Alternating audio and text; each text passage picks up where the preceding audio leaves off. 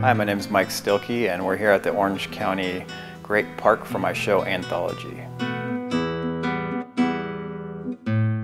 I have a lot of large-scale installations here that consist of discarded books from the library. Some of the larger ones consist of up to 1,200 books.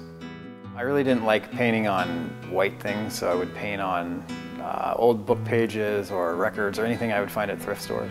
And then I started painting on the book, and then I made a little small book sculpture, and I went from there.